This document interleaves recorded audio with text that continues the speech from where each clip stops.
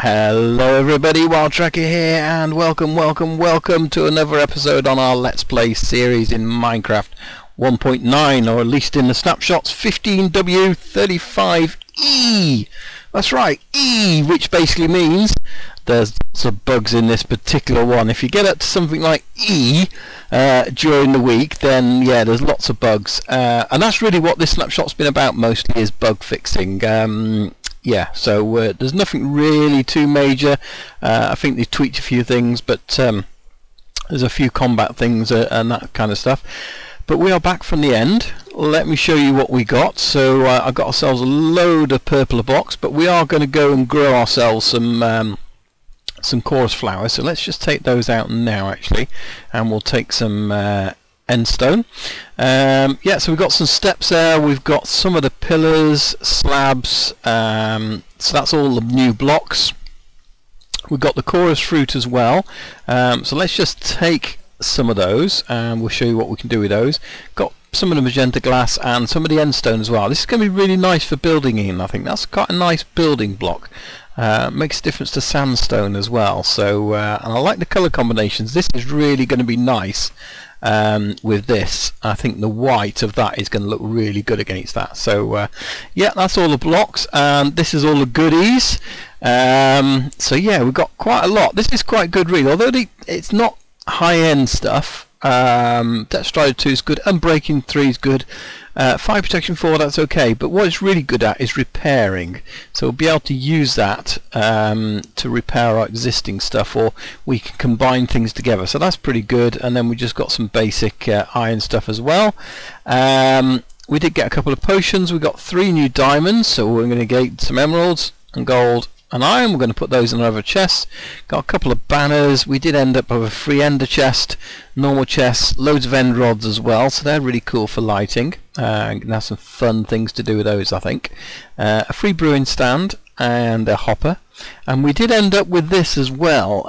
Where there was a beacon previously, there is now this and this book. And this book is entitled Work in Progress, and yeah, we'll have something else here soon. So that's yeah, I'd like to beacon, please. I suppose I could load up the earlier snapshot, but that's not really right, is it? They never intended the beacons to be there, sadly. So yeah, that's no good. Right, let's just get rid of these in here. Put those in there. Some diamonds. We're getting a bit low on our diamonds. 15 and 4, was it? 4 or 5? 4. Yeah, so we're going to have to do something about that. Now let's just, for a random area, let's just get some of these things down and growing. I think that'll be a good thing to start going. I've been doing a little bit of experimenting with these in creative, just to see what they do and how they behave. Now if we stick them like that, they will just grow any way they want. Okay, so they'll just randomly grow in lots of different directions. If we do this, however, if we actually position something like so, and I'm not saying this is necessarily the best way to do it, because you're not going to get repeat flowers out of it, but for setting up a farm, there, see that? So that's grown straight up. It will not grow to the left or right or anything like that.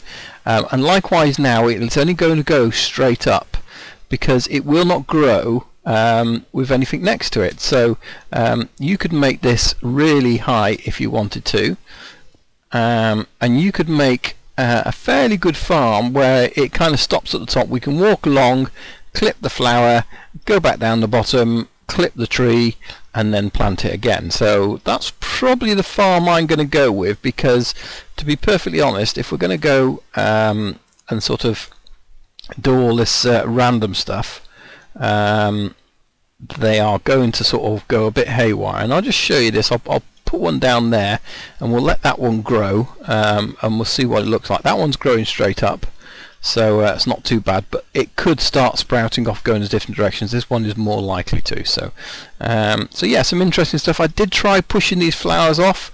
There doesn't seem in the game at the moment anyway, let's just go and see, there doesn't seem any way in the game at the moment to actually automatically harvest the flowers. I did try it with them growing up straight and then trying to use a piston and a slime block and things like that to knock it off. But no, not yet. That could change, of course. The mechanics of this is a snapshot. So I would like to see that we could knock these off with, say, a slime block. So we could do as we've done before, where you have a piston, loads of slime blocks going in a row, and they just, when they get to a certain, or on a timer, and it just literally fires out and chops the top off and gets the flowers. You see that one, the flower is ready to harvest. You see how the flower has changed on that. So that's a flower like that, but that one's there, so that means that one's not going to grow anymore. So we can get the flower and get that. So yeah, so let's just put that there where we have a little bit more room. So some do grow higher than others, some grow faster than others, and it's all to do with tick speed and what have you, but they're also quite random as well. As you can see, that one just grew again in the middle there. So yeah, pretty cool. So we're going to do that. You may notice these pillars around here. We're going to do some building today. Now we're back here. I want to start shaping this base out, and I think the final sort of idea I've come up with is we're going to turn this whole area here into a town.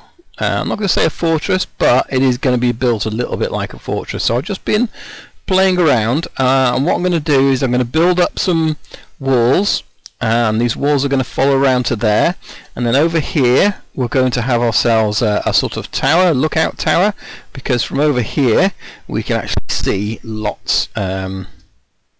He says, jumping around. Yeah, so we've got good views from here all around.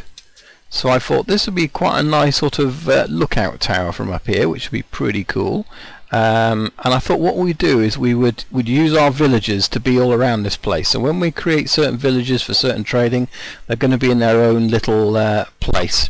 So I thought we'd do that. So this entrance down here is going to become the main entrance for heading out that way if we want to, which is obviously going to be on the horse, because we're probably not going to walk out. And I've started making some paths here, so I thought I'd use a new path feature, and I think that looks pretty good. It's quite a nice easy way of making paths.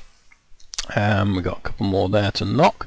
Yeah, so it sort of makes a nice path, and actually what it means is as we go along, we can mark paths as well, rather than just placing torches and leaving breadcrumbs that way. It's quite a good way of making a path. So this makes this path all the way down here, and then this is where we were when we were coming across here before. We were kind of heading that direction. You see the torch there. So yeah, and that heads out to the Mesa biome. So I figured that would be a good sort of place. The thing I've noticed, because these are lower down, what I've got to do is finish this up. Can you see there? There's that underneath still, so we can leave that in place. It is possible to actually break that, there you go, and place a new one in between. Just got to be a bit careful. Yeah, so I just need to place those. And I notice them more going up these steps over here, because they kind of look a little bit odd. So you can see it there, it just stands out really a lot, and they're opposite, and that's where I first started noticing it. Just doesn't look quite right, so I think it's going to be worth spending a little bit of time just knocking these out, and then just putting the dirt in, because yeah, it'll look better. I only haven't got any dirt, so we'll have to do that. So that's something I'm going to go and do in between episodes. But yeah, I think that's looking good, starting to come along. We probably do need to come up with some kind of lighting though as well to light it, and then this way is going to go off in that direction, which we haven't really explored much. I've done a bit of exploring, but not massively. And I think what I'm going to do, one of the things I want to do today is build a stables, because we've got a horse over there, but it's no good having it over there when this is going to be the exit out of here. We're going to have to build a gateway there as well. But for now, what I want to do is build the stables here. So what we're going to do is come through this gate, and we're going to have some kind of automatic doors here, open and closing, or ones that we push by a button, and then we're going to go into here to put our horses in. So yeah, I think that's what we're going to work on today, as well as perhaps getting that wall around, and also do a little bit of exploring. So well, let me get some blocks, do a little bit of digging, and we'll get this one started. So something I was going to do before we get started was just see how well these chorus fruits cook up. And that's the other thing as well. Can we eat raw chorus fruit? Is it raw that we can eat? Yep. And there we go, and we've teleported. So these chorus fruits, yeah, will randomly teleport you to places you weren't expecting to, which could be a fun game mechanic. It's a bit entertaining. Back over there again. So I don't know where the... Oh, we've gone completely the other side of this building now. So yeah, it makes it interesting. I say I don't know whether there's an actual... No, it's not even if you're looking in a direction or anything like that, is it? It's just randomly teleporting you. So, but that's pretty cool. So you can do that. You can eat them and teleport. Where are we? Oh, right at the top. Wow, don't think I've been up on this one. There we are. But it can be a quick way down, presuming it takes you to the right place. Let's see. Can we get down there? Not quite. Yeah, a little bit random. So it would be quite cool if we could sort of use that mechanic somehow. But at the moment, I think it's just completely random. However, it's a good way of escaping your enemies if you're caught in a corner. Eat that, and you could go off, end up anywhere, really, couldn't you? Now, let's have a look at these. We should have some. So we've got 9 in there. And what these should now do is 4 of them craft up into a block. Well, that's quite good. 4 for 4. So that's a fairly good trade, actually. So it means every single one of these, although you've got to do it in 4s, will turn into a purple block. So pretty good. Definitely want to get a farm up and running big time for those, and I guess we're going to need a row of those in there as well. So yeah, I think I might just go and plant a few of these, and then we'll get a farm going, a very rustic one at the moment, and then we'll work out a more permanent place for the farms later on. Ooh, look, there you go. So there's your random oh, hello piggy, what are you doing here? Hey, what are you doing? Okay, not quite one hit on that. I needed more sharpness, but yeah, so that one there you can see is ready for harvesting. Get to the top, get to the bottom, and that's something we could do, is probably work out where we can hit these from the bottom, and then as long as we can go up and then hit at the bottom, that will be alright, because I don't think we can harvest these, can we? No, we can. It just gives us the same back sort of thing. Okay, that's not too bad, so we don't have to wait for it to go up. But man, that was quick. Yeah, I'm guessing we can let these grow up quite a lot. Can we reach that one, for example? Yeah, so we can. So that's what, 1, 2, 3, 4, 5, 6 blocks up. So yeah, if we put a stopper, and you can see it's still growing, if we put a stopper so they couldn't grow any higher than that, we could then quite easily, so that's where it was. So if we actually had something going over the top, we could probably stop that from growing any higher, and it means we can harvest it. Otherwise we've got to get on blocks. The alternate would be having this somewhere like here. We can get a bit higher, and then even when we've done that, we can still get the bottom one, and we'll be able to plant again, which might be a better way of doing it. Yeah, and then we just got to have our way of collecting it all, I guess, as well, because obviously if we do that and do that, all the bits are going to be down here for planting. So okay, I'm sure I'll work it out, try and work out a good scenario, but let's just get the rest of these planted for now. Oh no, my poor horsey! What has happened to him? I'm thinking he's possibly gone into a wall, given the position of those things over there. Oh, poor horsey. Oh well, we never did name him, did we? Right, in which case we definitely need to do some exploring, because we need to go and get another horse now. But we'll still build the stables ready in time for them. Well, I started working on this entrance now, and I kind of came up with this path. I like the way that these new blocks actually work against the new path. I think that works really well together, so I'm going to carry that through. Certainly there's a theme going through here, and then we've got our stables. So what do you think? I'm going to duplicate these on the other side. So we've got just a bit of decoration there. And the way I've done these is I've used the steps down here.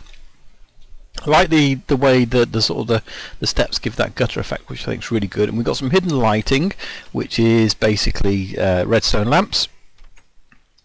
And then I put all these across the top here just to give that sort of familiar feel, and then again use a new block in the back wall there, which I think actually looks pretty good. So yeah, we've got 2 stables there at the moment, even though we've got no horses, and at some point we will probably work out a way to redstone some gates here. I did want to put this new path underneath, but as soon as you put those down, it takes this away and turns it into dirt again. So but yeah, it's illuminated quite well, and again we've got some hidden lighting underneath there.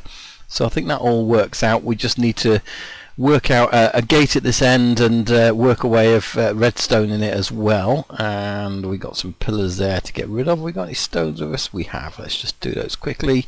Just little details like that annoy me if we don't get them right. So yeah, I want to make sure we get them. There we go. Cool. And then this entrance we've got to work on. We've got to work on this entrance. Probably bring it around to that wall, fix that wall up a little bit, and yeah, should look pretty good. Yeah, I'm liking it. This is the bit I don't like, so what I think I'm going to do is take away that bit there so it's then more level. Look, you haven't even got your bow up. You can see me. Go on, raise your bow. Thank you. There we go. I hate shooting unarmed people. So yeah, I think I'll just take this bit of wall down and we'll bring it so we can actually see the end of both of these stables. And we've got a slanted roof on there from the outside, but on the inside it's just a smooth roof. So yeah, no, I'm liking it. As you can see, we've got this map fully mapped out now. What I found interesting as well is if you look down here, this is where our base is, and this is where I've made that path using the new sort of path style of the grass blocks, if you like. So yeah, it shows up on the map really well. So that's a path which is about 3 wide. I did sort of try out in the middle of nowhere here, doing some that were 2 wide, and they're a little bit more bitty, but they are starting to show up. So yeah, that's pretty cool. So we've got the rest of it mapped out anyway, and this is an area I had been in before, as you know. So it's mostly swamp all the way around here, swamp all the way around here, and the rest of this is extreme hills and birchwood forest. So nothing really interesting over there, but yeah, that's really our closest swamp. So what we'll probably do is we've got a path going from there. We'll probably end up bringing a path down through here and then into the swamp over here somewhere. So we'll probably make a path we can go out and ride on our horses. Talking of horses, look at that grow. It's still growing. And that's why we need to make our farm not quite so difficult to farm. So we'll be working on that next time, I think. But here we go. We've got this wall down. We've made a better entrance of it here. And as you can see, I've got a new horse. Yes, we've got a new horse. Goes in here fine. I can get on okay, and that's absolutely fine. So riding's no problem. When I get off, I do bump my head, but not really a problem, to be perfectly honest. So if we close one of those and jump, yeah, so you just bash your head a little bit as you jump off, but our horse is nice and safe, and we've kind of mirrored it around this side as well. So we could go and get some more because there's lots of horses over there. This isn't particularly the fastest. It's okay jumper, but yeah, we could do with sort of spending some time and getting some more of those. And then this is all sort of finished here, ready to do. And as you can probably see, yeah, I've just been farming some wood because we ran out of it. Okay, so what I think I'm going to do is go and get my bricks and start just laying out this wall here and see what we come up with. So what I'm wanting to do is just randomly, he says, carefully choosing, but yeah, just randomly sort of put in some you know, blocks which are more the cracked stone bricks. Kind of gives that decaying effect rather than it looking too smart. You want to look like it's lived in a little bit, so it's these little details which I think will make it look good or not look good, so to speak. Yeah, so I think that adds to it, makes it blend in a little bit more. So but that'll certainly stop any mobs coming up there. This side will, well, I don't know, yeah, we probably are okay. Just little things like that will probably have to come out and put in bricks instead. So again, we'll do the same around this side as well. But I think that's probably going to do for today on this wall. I need to kind of work on some of the area behind it really, because that's going to matter as well, and I'll show you that now, what we've been doing. Let's just do that. Okay, so these steps will probably take away, just so I can get the wall completely built, and instead what we'll probably do, because this is ground level, we'll probably just make an entrance going through the rock, and in theory it should come out the other side down here somewhere. So that's something I'm going to do, bring it out that side there. And then if you see here, I've taken down this sort of ground level here, taken away some of the torches as well, and we'll probably take it down at least one more level, because yeah, it's not very doesn't sort of fit quite right on this side. I want it looking a little bit better on this side, so we're probably going to take this down a few levels. This is the level that kind of ties in with here, so what it might be is you come here and then you go down a level into this sort of area really, because I want to make use of what's under here. So we'll probably go down at least a couple more levels, and that'll probably be more in keeping, yeah, with this. So it's probably more bringing it down to this kind of level, and this we might have to relocate. It's a perfect position for when I sleep, and I can see this lovely little sort of window through there. So maybe we'll put a house here that's going to be our house, and it's going to look around this whole area here. Hello, Mr. Creeper. Are you going to go through the portal? That's probably not a good thing, because you'll be waiting for me the other side, won't you? See if we can one-shot you without pushing you through. We could. Yeah, so oops. I think that's probably going to do it for today, guys. We've had a little bit of a building episode, and we've probably got a few more of those coming up. So if you've got some ideas for this place, I've got a few mulling around, but I'll probably just level this ground out in the meantime. And just get this finished. And this, by the way, is going to be a walkway through, and we're going to use inside of these rocks and inside of those rocks and that sort of thing, start building some houses for the villagers. Yeah, so this is going to be one of our sort of ways through, if you like, around tops of the walls, and we've got that area to build. And I think next time we really need to start looking at these and looking at the best way, because to be perfectly honest, having to shimmy all the way up here, especially when you're hungry, even with blocks, it's not really the best thing to do, is it? Because it's quite a way to go up. So we'll probably work on making ourselves a chorus plant farm. Get one of those as well. Is that them all? I think so. So let's go down. Boom. Bum. I do love that feature. Yeah, so we might work on getting this sorted out as well. So brilliant. Okay, well, thanks for joining me, guys. Hopefully you've enjoyed it. Leave me a like if you have, and join me here next time on our single player world in Minecraft. My name is WildTrekker. Bye bye for now. Bye bye.